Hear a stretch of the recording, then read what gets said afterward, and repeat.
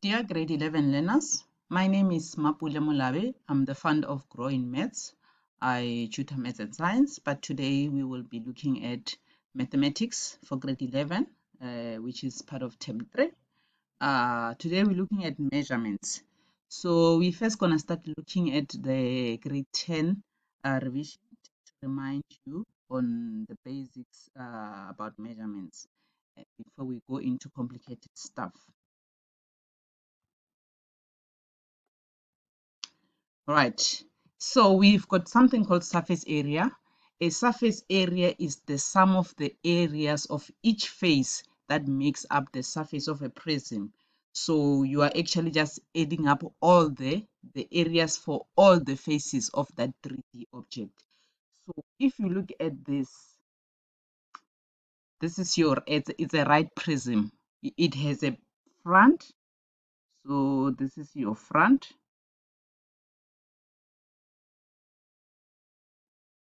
So that's like our front area. And then it has a back.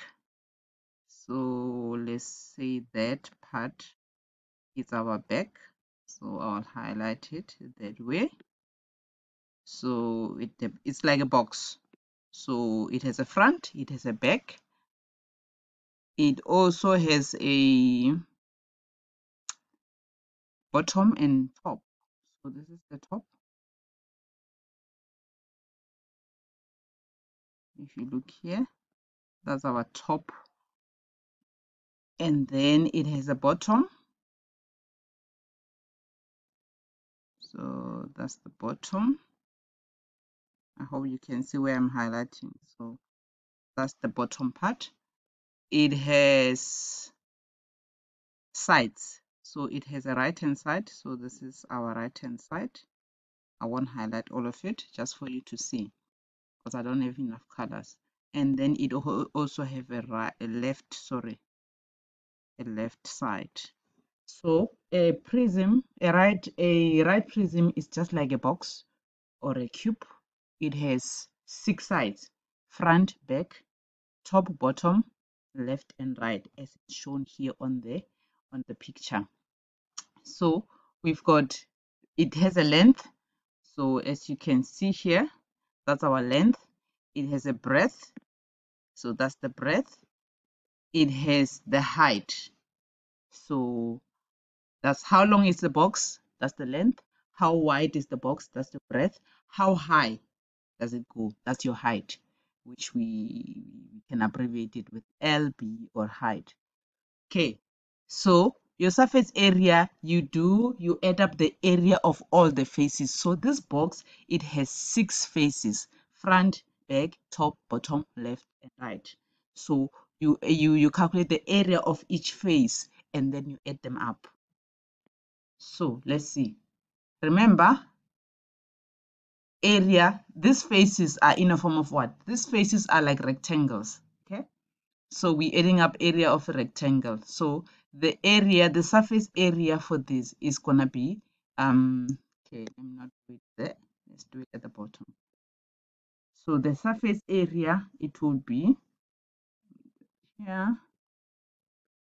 Surface area, it will be area of the first face, front, plus area of the back face, plus area of the top face, plus area of the bottom face.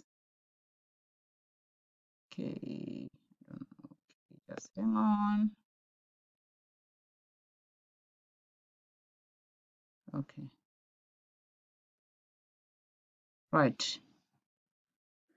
Okay, so let's do it again. My screen was moving. So we said the surface area is area of the front plus area of the back plus area of the top plus area of the bottom face plus area of the right face plus area of the left face. Okay, And if you see all these faces, these are rectangles put together. So the box is made up of rectangles that are put together. What is the area of a rectangle? You do know from your lower grade that area of a rectangle is a length times breadth. So if you look at the first one, that's the area of the front. So what is the area of the front? This is our front.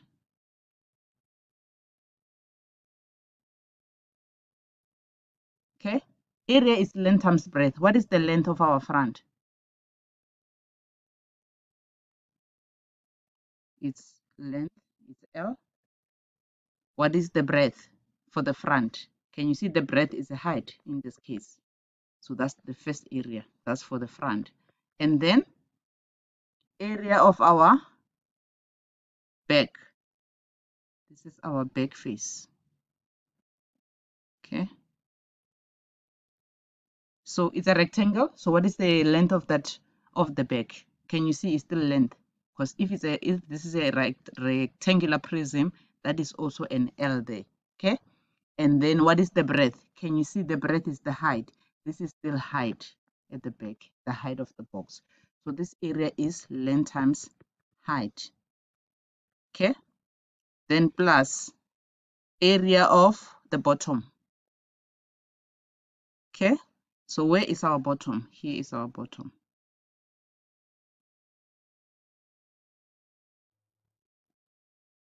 Okay. What is the length of the bottom? It is L. What is the breadth of our bottom? It is B. Okay. So that's that. The next one, area of the top. Where is our top? Okay. So this is our top face. Okay. So what is the length of that? Can you see this is the length at the top? And what is this? This is the breadth. Okay. So that's length times B. Okay. Plus we did that was the top. Then we need sides. What is the area of the side? Let's look at the left. Let's look at the right. We started with the right. So let's look at the right. What is the length of the line of our right? Can you see this is the length, which is B. What is the breadth? Can you see the breadth of this becomes it is the H in this case. So that's B times H. So that's the area of that right face. Then the last one is going to be the left. Where is our left face? Here is our left face. Okay. Dimensions for the left face. Can you see what is the length? The length is the breadth here. And then what will be the breadth? It will be the H. Okay. So that is B times H. Okay. So these are the surface area is you add up all the areas for all your faces. Okay, so it's all the areas for the faces of the 3D object. So, and then now if you look at this, can you see we've got common or like terms? We have LH, we have LH. Can you see that makes 2? If we add them up, that's 2 LH. Okay, plus, do we have another like term? Let's see. We have LB. So that's 2 length times breadth, or 2 LB. We have BH and BH. That's 2 BH. Okay, so the surface area, all it means is you sum up the area of all the faces of that object. Okay, so hope that makes sense. Right, so now let's move on to your volume.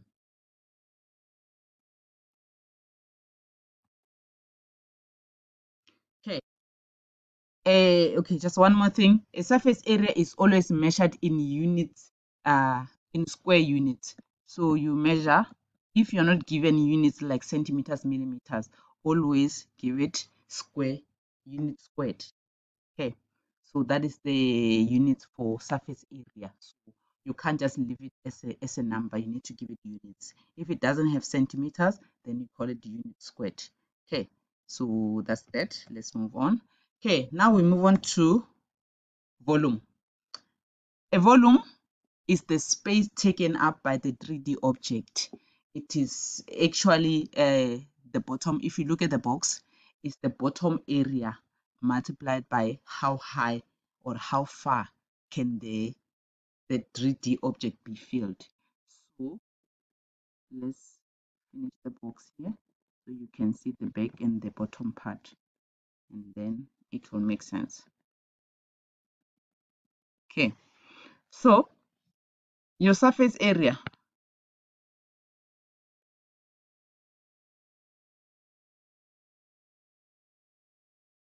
Okay, so you fill up your bottom.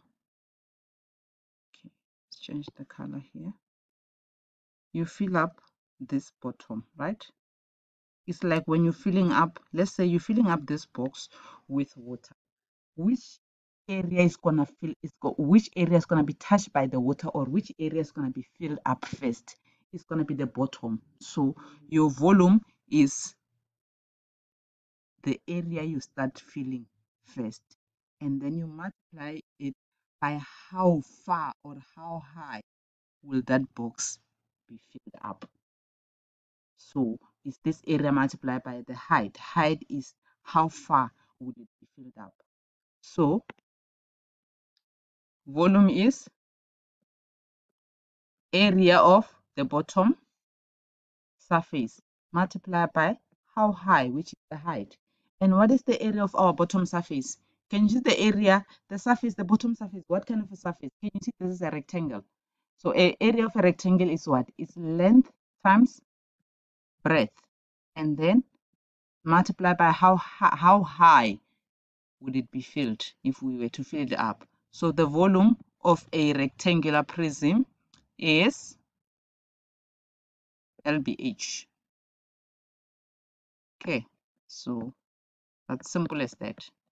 So volume is basically the bottom area where you're filling it up, and how far will it go if you keep filling the whole box. So that's a volume. Okay, so now let's look at an example.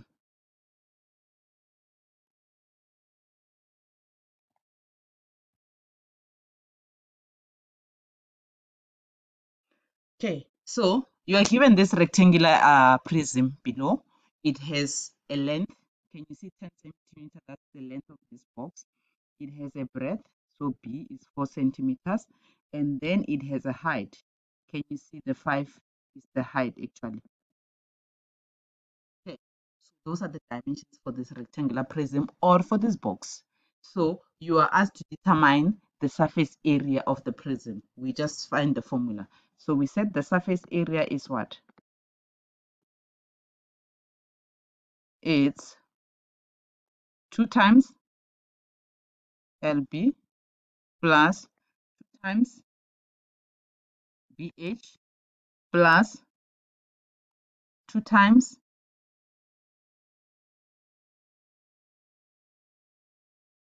LH. Okay, so is your 2. The 2 is for front and back. The other 2, back and is the first 2. The first one is for front and back, and then the other one is for top and bottom. The other one is for left and right. So those are the areas for all your 6 faces. So that is that. So what is our, so we have a 2. What is our length? Our length is 10 centimeter. How much is our breadth? It's 4. Okay, plus 2 times breadth is 4 centimeters, height is 5. So you just substitute the values that you are given. So 2 times length is 10, height is 5.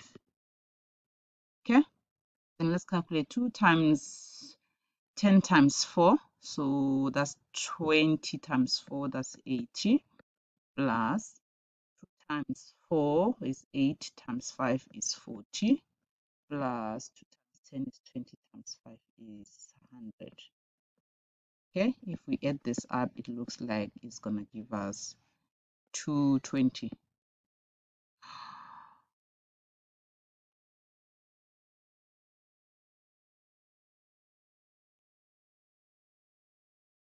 Okay, apologies about that. Oh, we are here. Here's our screen. Right, so it's giving us